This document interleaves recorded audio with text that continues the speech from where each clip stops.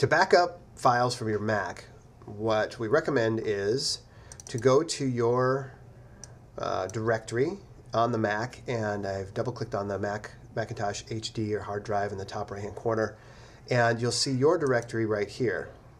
And these are the files that are part of your account on this machine. And to back up, I recommend opening up the server in a different window. So I'm going to double-click on the Macintosh HD again, and in this window, I'm logged onto the Newton server. Hopefully your machine is logged onto that. And then I'll click on CHS, or double-click.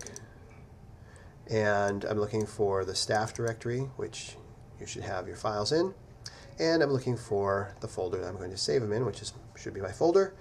And for my demonstration, I'm using, this should be right here. I'm glad that this is not taking a long time. That was a joke. It was. Okay. So I'm going to just clean up my windows. I opened a number of different windows just so you can see. And what I'm going to do is just make this smaller. This is just housekeeping stuff. You don't have to do all this, but now I'm inside my folder here, and your account probably has a number of files in here. So what I recommend is to create a new folder inside here, and you can do that by going to File, New Folder, and right away you want to give it a name so you know what you're doing. So we click once on the title and wait, and wait. And if you double click, it's going to open it. This is what happens sometimes. Oh, there we go.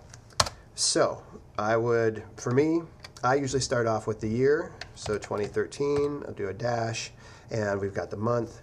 So 3/22, and then back up.